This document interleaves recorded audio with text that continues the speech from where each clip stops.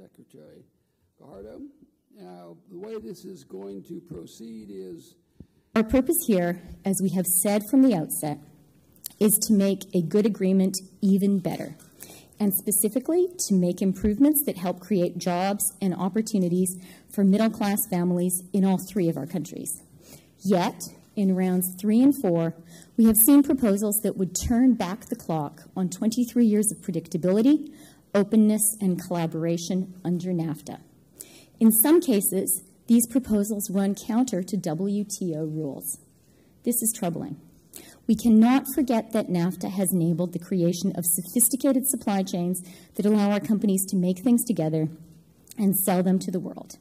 Nowhere is that more apparent than in our auto industry. Proposed new U.S. national content requirements would severely disrupt these supply chains, make North American producers and manufacturers less competitive relative to imports from outside the region, and put in jeopardy tens of thousands of jobs across North America. I thank the congressional and cleared advisors. They have reviewed and helped us. At the beginning of the summer, Vice President Mike Pence told the governors gathered in Rhode Island that he believed a win-win-win outcome would be achieved in these negotiations. Canada believes that too. But that cannot be achieved with a winner-take-all mindset or an approach that seeks to undermine NAFTA rather than modernize it. Thank you. Ambassador Lighthizer, thank you for your hospitality in this fort. The U.S. and Canada rescue teams were fundamental in helping us really cope with disaster. Now, we are also thankful for the assistance that you are still providing in the aftermath of the process, and definitely it proves once more that the alliance of the three nations in times of need is essential and helps to build good relationships for the future. Nearly everyone involved has been working 12-hour days. Mexico will continue working, seeking constructive and creative solutions, and being open to a dialogue. But in order for these efforts of Mexico, the United States, and Canada to be fruitful, we must understand that we all have limits.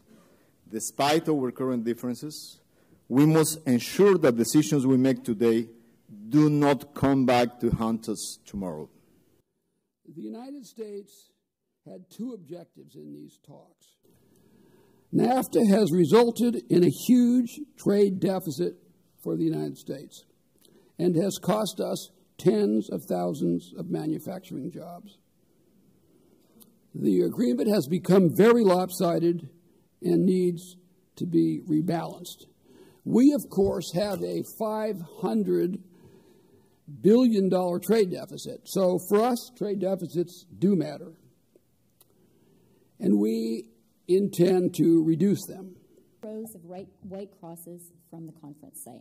It is important also to remember that to some extent, NAFTA is an investment agreement, and it is unreasonable to expect that the United States will continue to encourage and guarantee U.S. companies to invest in Mexico and Canada, primarily for export to the United States.